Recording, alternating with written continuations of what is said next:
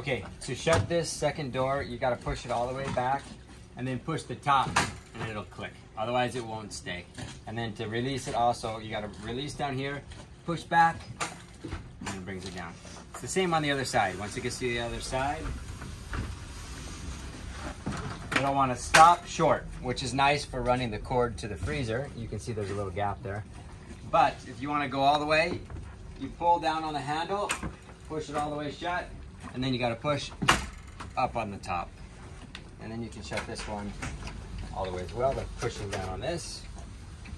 Bring it to where it needs to be. You gotta be real gentle with this because this comes loose easily. So you can't let these slam. You gotta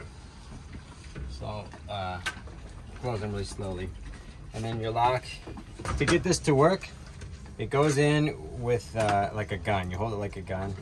Get to where you want it to be, make sure it's stuck, and then you go to the left and that locks it. And that makes it so you just can't pull this down. And then to open it, you hold it like a gun, stick it in, and turn it to the left. Or sorry, to the right. So it clicks, and then you can open it. Lock it to the left, and it's good to go.